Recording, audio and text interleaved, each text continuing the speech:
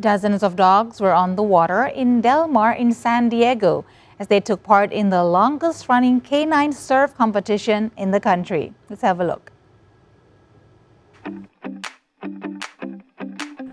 The Helen Woodward Animal Center hosted its 19th annual Dog Surfathon on Sunday at the Del Mar Dog Beach.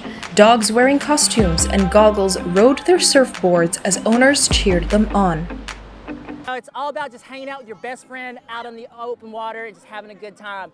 You know, once you're out there on the board, on the ocean, nothing matters. It's just out there having fun with your best friend. Plus, when you got a crowd like this, you just want to put on a good show for everybody and put smiles on everyone's faces. The Helen Woodward Animal Center was established in 1972 as an organization where people help animals and animals help people.